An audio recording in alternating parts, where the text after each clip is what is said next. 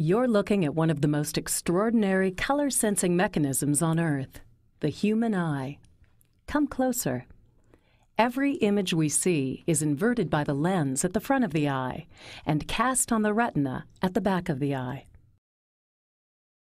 While the entire image is sensed by the retina, only a small part of the retina is able to measure color. That part is called the fovea. But because the color-sensitive fovea is so small, our color sensibilities have a limited range, only 5 degrees or so. Here's a demonstration. Stare at the white dot at the center of the frame. Focus on the dot and don't look away. We're going to bring up other dots on the screen, but keep your eyes locked on the white dot or you'll spoil the test. Notice that the colored dots around the white dot seem dull and muddy. Okay, now look at the other dots. Are they the color you thought they were? Only when you move your eyes will you perceive their bright primary colors.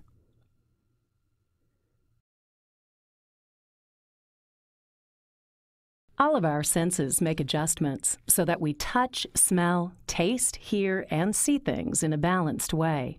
For example, walk from bright sunshine into a dark building, and the colors inside will appear almost black.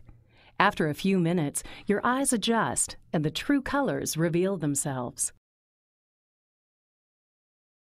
Color perception also varies based on the conditions your eyes become accustomed to. This is known as chromatic adaptation. Stare at the black spot in the middle of the magenta circle. Can you still see the circles? This is the effect of chromatic adaptation. The circles will disappear in a second or so.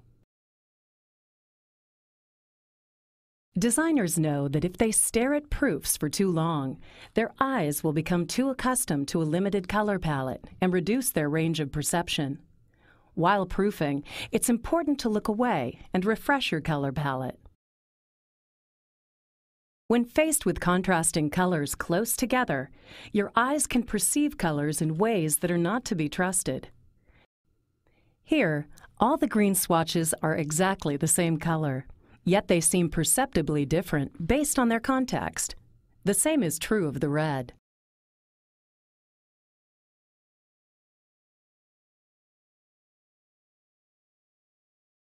The surround that encloses color can also affect perception. Notice how these two blues look slightly different because of the different color of the surround. But did you think the blues were that different? Colors in our periphery can really lead us astray. The lesson is, when evaluating color, remove other colored objects from the periphery of your vision. Brightness, too, is extremely relative and subject to perceptual variance. Here is a grayscale from the blackest black to what seems the whitest white. But when you compare it to another grayscale, we can make a whiter white. Here's a better example. This bright white circle is as white a white as we can make, but the eye is fooled again as we show you an even whiter circle. It's important to know the difference between luminance and brightness. Luminance is a measured value of an object's output of light. Brightness is a human perception of an object's intensity. It depends on the intensity of the surrounding environment. What seems like a bright, sharp laptop screen in a dimly lit room can be difficult to read in the bright sunshine. Here, the luminance of the display hasn't changed. What has been affected is your perception of its brightness based on the surround. White light is the part of the electromagnetic band that we can see. It's actually composed of a spectrum of colors ranging from red to violet.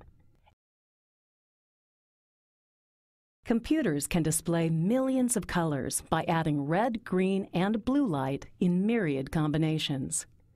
This is known as the additive color space. It gets its name because red, green, and blue light add together to make white light. Paper can display millions of colors by layering cyan, magenta, yellow, and black inks in myriad combinations and values. The spectral colors in white light are absorbed by the pigments, leaving the colors we see. This is known as the subtractive color space. Today, with Apple Cinema displays having larger gamuts than CRT technology, the infinite variety of color inks can be successfully matched from computer displays to paper more reliably than ever before. So what designers create in their imaginations and on their computers can now be displayed just as clearly as printed images on paper for audiences around the world to view with their own eyes.